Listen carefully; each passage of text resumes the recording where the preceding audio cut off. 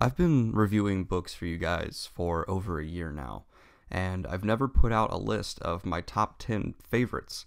And it occurred to me this is actually kind of an important thing for me to do because it gives you a really good idea of my taste and whether or not our tastes will align a lot. Now, if they don't align, that's still fine, and still feel free to watch my channel. It just means you're going to get a perspective from someone who might be a little different than yours. Just a warning, this isn't the top 10 books I think are technically the greatest. This is the top 10 books I got the most enjoyment out of reading, or kind of just really infected or influenced the way I look at writing. And of course, the order is not exact. I mean, number 6 to number 7, even number 7 to number 5. A lot of times I just had to put a book on the list, and I didn't really know how I felt about one slot compared to the other, so they're just not in the perfect order. That being said, let's go ahead and jump in. So my number 10 book of all time is going to be The Things They Carried. I don't typically like postmodernist writing that much, and war books tend to bum me out a little bit, but I found this to be such a beautiful work. Tim O'Brien created something here that to me is just different. It just stands out from every other war book I've ever read, and it stands on its own as a very good usage of the postmodernist tools in writing. You don't know what's true, you don't know what's not, but all that you do know is that this book bleeds off the pages into your reading or your perception of what's going on in a very unique way. It's unavoidable, and I have a bigger review on it, so go ahead and watch that if you want to. I'm not going to spend too much time on it because I want to go on to the next book, which I don't have a review of, and that is Flowers for Algernon. This book was an emotional gut punch I was not ready for. I actually regret earlier in this video saying that these were the books I enjoyed the most reading, because I did not enjoy Flowers for Algernon. This book ripped my heart out and then stomped on it. It is such a sad story of a man with developmental disabilities who is cured through some scientific experiments, and then he starts to lose the intelligence he gains. And just the narrative here is such a fear that I think everyone has, and the end result is something I've actually had nightmares about. So if you want to have a cry fest and you want to read a classic, which I'm sure a lot of you already have read, please pick up Flowers for Algernon. Now, number 8 is something I'm sure almost everyone's read, and that's the Harry Potter series. I know it's a cliche for a millennial to have this on their list, but this series has impacted so many people, and it deserves it. It's what a lot of us had as their first introduction to fantasy, and it was for me as well. And it was books that when I was growing up, my dad started reading to me, and I eventually picked up on my own, and they grew up with their audience, and so they grew up with me. There's some real problems with the series, but just on a personal level, Harry Potter massively influenced how I view fantasy, how I view reading, and I can't recommend enough going back and rereading this series or watching the movies because they've held up wonderfully. So I have a whole lot of love for Harry Potter, and you know what? Deal with it that it's on this list because I know it's not held in the highest regard by a lot of hardcore fantasy fans, but I absolutely love it.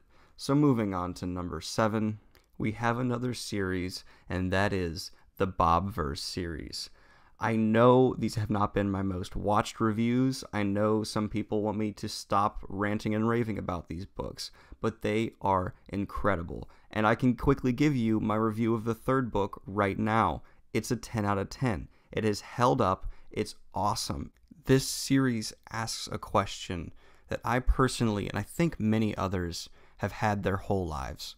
What if you were able to truly explore the universe? Not look at it from a distance, not observe, but really explore for eternity. And the series jumps into that idea and just exploits it to, in my opinion, its full potential, using technology to help character growth, and having this one man become a society in his own is such a cool idea. And I know some people don't really get into it as much, but just on a personal level, this series tackled something that I had wondered about and imagined for years. Go listen to my reviews if you want to know more about them, but I just think you should pick them up and start reading. And the narration on the audiobook is fantastic, so I think you should pick that up as well and go ahead and give them a listen to. For We Are Many was awesome, We Are Legion was great, and all these worlds just kept the momentum going. Bobverse is a solid 9 out of 10 every single time. At number 6, we have the most iconic fantasy series of all time, hands down, undisputed, and that is The Lord of the Rings. I can't really say much about these books that hasn't already been said. They are nearly perfect. They laid the foundation for modern-day fantasy. Even the criticisms some people have, like hating on the songs and poems and saying the world development isn't great, I completely disagree with, and I view the songs and poems as additional world development. I can't really criticize these books because they've aged so well and set such an incredible example. Tolkien is what we should all think of as the god of fantasy, and every other world that's been made in this genre is just a product of him in my mind. I know there were some fantasy books beforehand, and I know that there's been maybe arguably some better fantasy books afterward, but his influence and reach is what makes him so great, and every fantasy book I can think of that I've read since The Lord of the Rings became what it is has just been trying to capture what The Lord of the Rings originally did. At number 5, we have the first books I read on my own as a child, and that's the Sherlock Holmes collections 1 and 2. If you've watched the TV show and fallen in love with the character there, pick up the books, because there's a reason this character is one of the most redone again and again and again in all of fiction. It's because these books are magical. They are beautiful mysteries that you can almost never see the conclusion coming, but once you know it, going back and rereading it, Arthur Conan Doyle did leave you the trails to get there, but he did it so masterfully. You can almost never do it before Sherlock does himself. I am a huge fan of the books. I love the TV show too. In the first few seasons, it was great. And I think if you want to recapture what those first few seasons of Sherlock brought you, go ahead and pick up the book, because it is what all mystery tries to be. At number 4, we have the Stormlight Archive. I'm going to be honest, I was having a kind of lack of motivation to keep up with the fantasy genre until I came upon this series. Modern fantasy had kind of fizzled out for me in the last decade or two, especially since the Wheel of Time wrapped up, but Stormlight Archive brought me back in. Brandon Sanderson did something not many authors could do when he picked up the Wheel of Time after Robert Jordan passed and did a wonderful job of wrapping it up.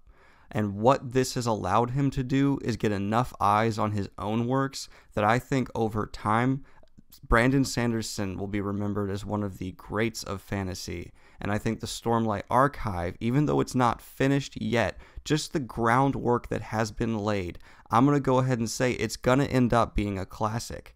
Both of the first 2 books blew me out of the water. They are incredible. And if you want to know more about what I think, go ahead and go over to my reviews.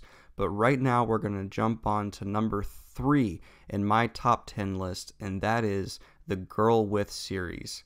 And just the first 3 books. I know another author has now added 2, and this is not a Wheel of Time case where it is held up.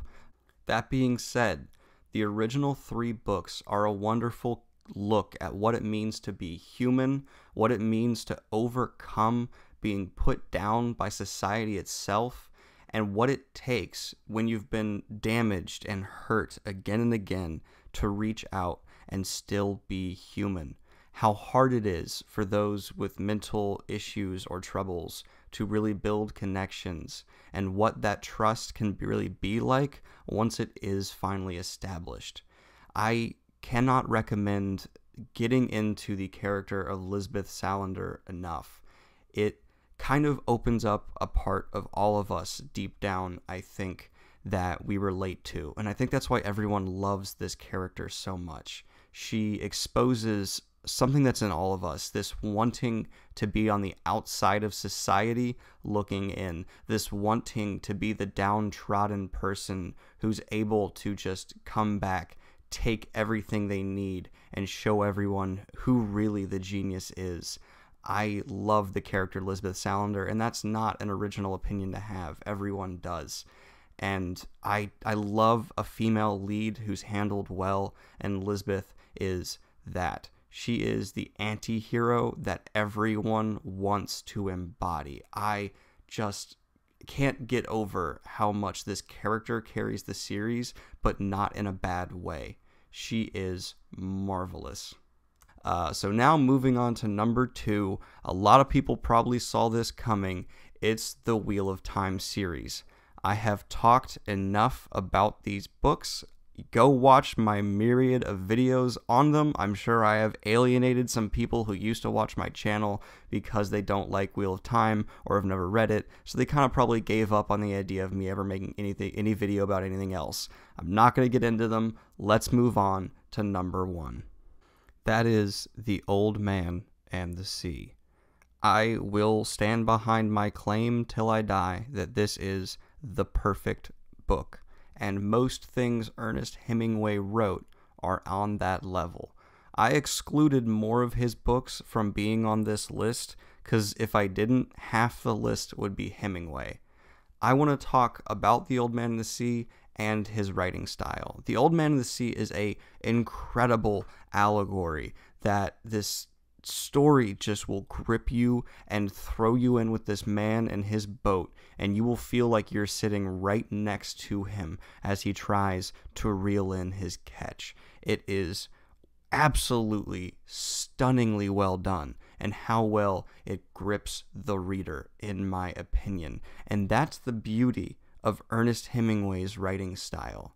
He has an incredibly simplistic approach. There's no big fancy words. He doesn't go the extra mile to try to sound like he's better than everyone else. But he is a genius, and it comes through in his simplistic writing style. It's a minimalist approach to the most beautiful way to tell a story. If you've not read a Hemingway book, in my opinion, you have not read some of the best stories that have ever been put to paper. And that's my top 10 list. I hope you all enjoyed it. Like and subscribe if you have not already, and I hope you have a great day. Thank you so much. Peace.